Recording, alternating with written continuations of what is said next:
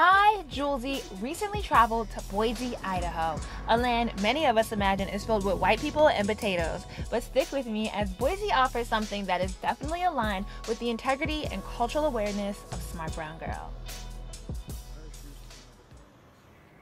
In honor of World Refugee Day, I traveled to Boise with the International Rescue Committee, met with members of the Congolese refugee community who through the IRC have been placed in Boise, and Megan is their point of contact via the IRC. There's a few misgivings about what the refugee resettlement process actually looks like. Like the pervasive idea that they get an abundance of handouts that's greater than what Americans themselves have access to. Our most intensive period of time that we work with clients is anywhere from 3 to 8 months. But we provide services for up to 5. It's very short. People have to be self-sufficient and on their feet at the latest at usually about 7 months. We first met with Maria Mawacha, a young woman who with her family fled to Kenya and were then resettled in November of 2016 in Boise. Back in Congo, education is not like something that matters a lot. What seems like a dream can also have some downsides, especially if you're coming over as a young adult seeking to further your education. Back in Kenya, I left. I was in university. I was remaining with 1 year to graduate, but I had to come here. So like coming to Boise, like I have all my papers and they're telling me like, you have to start all over again. What was your idea of America before you got here? Like, what did you think it was going to be like? When your friends go to US and on Facebook, you see them start posting pictures of themselves and you're like, this girl was just this other way, just the other month. And so I really wanted to come. And where do you work? I work at Walmart. I'm doing at the fabrics and craft department. So I interact with a lot of people and it's fun, but I hate the standing. What's your goal in America? Are you going to stay in Boise? Back in Kenya, like I wanted like to help the ladies, especially the young ladies. So I studied finance and my idea was I want to do finance because I want to have like a microfinance so I can be helping people with money, like little loans to start up their businesses. That's dope. I have a movement on YouTube called Smart Brown Girl. It's about defining your own success story in women of color. Wow. So you can be a smart brown girl. Glow up. It's called the glow up. You glow up. Yes. Wow. All right, that's it. Since I came with all the questions, I asked Maria if she had any asks for me. She's a good person to follow.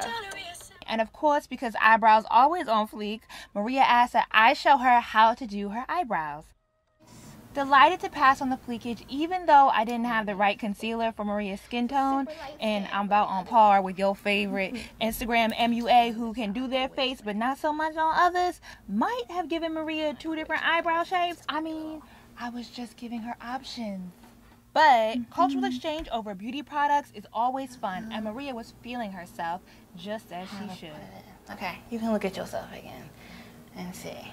Wow. I feel so bad because the concealer is so far off, but you like it? Yeah. Okay, cool. I was like nervous, like, oh my gosh. You look great. Thank you. I gave you 2 different eyebrows. It's so awesome. Where Maria lives is one of the few apartment complexes willing to work with the refugee community. With a diverse array of children running around, one young man, Yemen, did not shy away from asking about our cameras and if he could snap a picture, announcing he has a YouTube channel with his best friend, Henry. Do we want to be the singer? Yemen is a Syrian refugee and Henry's family is from the DRC. Not to age myself, but girl, I had no clue who Young Negro was, but his music video is the bridge strengthening the friendship of Yemen and Henry, and it is so adorable. How are you? Imagine if you were coming to America as a refugee. What are the hurdles you have to overcome to integrate into American society? Can you find a job using the computer? And think about how integral the work of the IRC is. Who in job class knows of someone who got a job here in Boise? Refugees still have to immediately find work. They then have to become comfortable not just learning, but speaking English in the American context. So you stand up, you find a partner, you say, my name is, are you hiring? That's what the IRC helps to facilitate. She needs to say, are you hiring?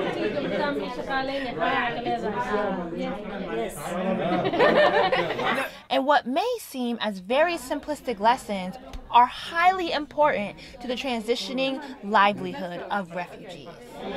Do you want to come?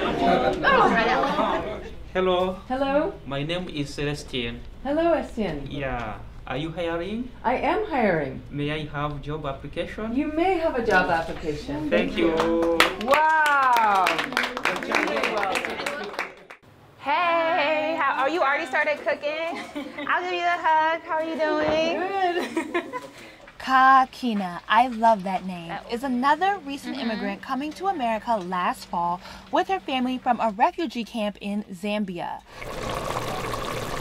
This time, the cultural exchange was over a traditional Congolese meal because Kakina enjoys showing her love by cooking for her family and friends. It's very important for me to eat the food which I know and which I see that this is healthy for me and for my family. We had fresh tilapia, cassava leaves, and ugali. This is